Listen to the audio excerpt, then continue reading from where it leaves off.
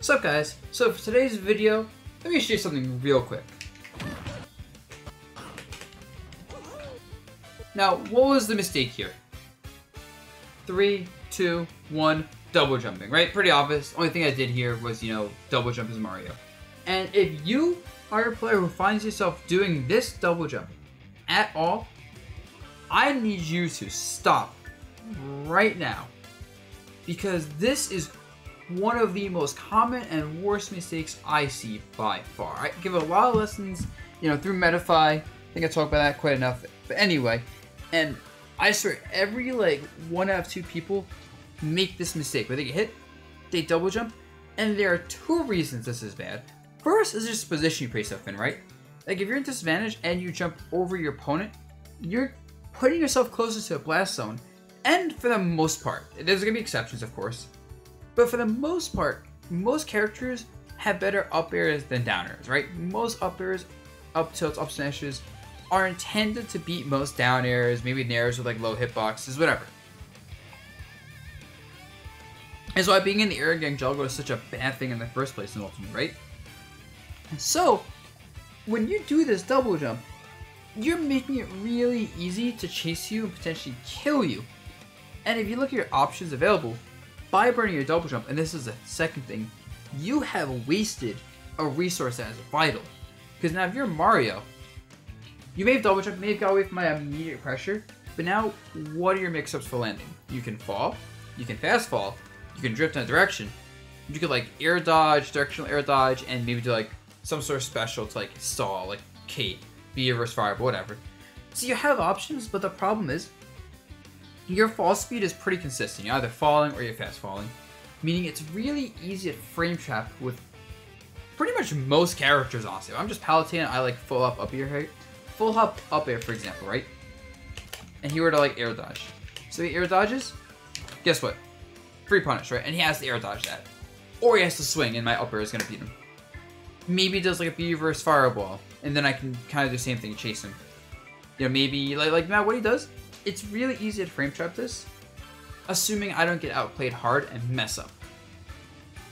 So, that is why burning double jumps is bad. It's just legit a mistake I see that loses you games. If you do this, and you lose that stock for the game, you deserved it. It's that bad. And this doesn't just mean oh, you can't double jump above someone at a disadvantage.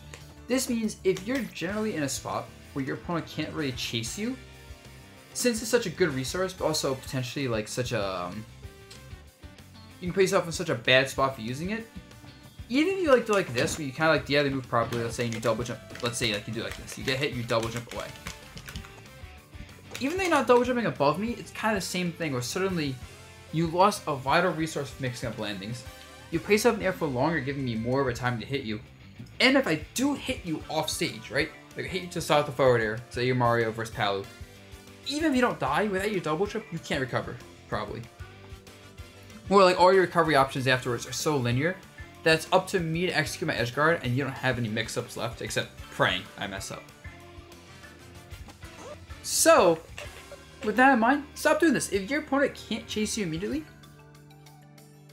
and you don't have a reason to burn double jump, don't do it. Don't burn your double jump until you have a reason to use it. Because if you're put in the same exact spot, just show another comparison, right? And I would a dash attack. And this Mario player, and let's pretend he's a character without a good without a good way to escape tumble, right? Because one thing that's nice with a character like Mario, who has a fast option to escape tumble with his up air, he just does it and he can suddenly mix up fast falls or whatever with a low command move. Let's say he doesn't have that, he has to just do this. This is still a spot where he has a lot of mix-ups, right? Between his drift, B versus air dodges, attacking, whatever, and then you'll use double jump to add an extra layer to that, right? Double jump air dodges, B versus aerials, just reacting to me, approaching him at a certain place, and jumping around me, going really low to a point that I don't want to edge guard him because I might mess up and die or just not get him, be in a worse spot. And then double jumping from super low and recovering after going around wide. The amount of mix-ups he has is actually insane. I could just spend an entire video talking entirely about that.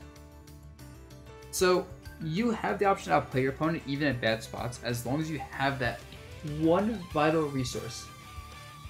Now, I know someone's gonna ask me, well, Dabuz, what about situations like this, right? Where someone hits me. Oh, just a better example. I don't think Palatine is a good example. Try like 40%. Because this is one I get a lot as well during my lessons is, alright, I do this.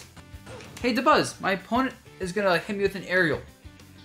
I want a double jump to escape the combo. You can, and sometimes it might be worth if you think you can land. But sometimes, you're actually best off taking like the hit. Like here, as Mario, you might be best off trying to like drift and like swing with something. Maybe do some mix-ups, but don't burn your double jump, right? Because at least if like the Palatine up airs you, and this happens, you DI like away, right?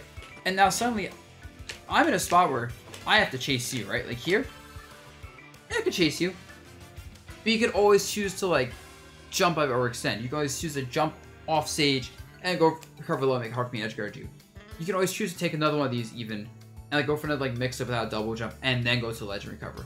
Like, you have a lot of room to outplay me, and the double jump also is a way to get into position easily. Like, you can put yourself in a spot you want to be.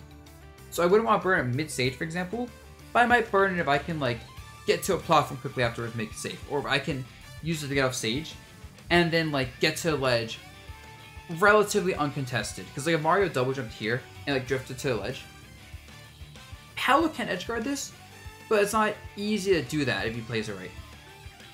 So yeah, that's just it. That's my video on double jumping, y'all. Hope you guys liked it. And if you guys do like this video, I'm just throwing this out there, you know.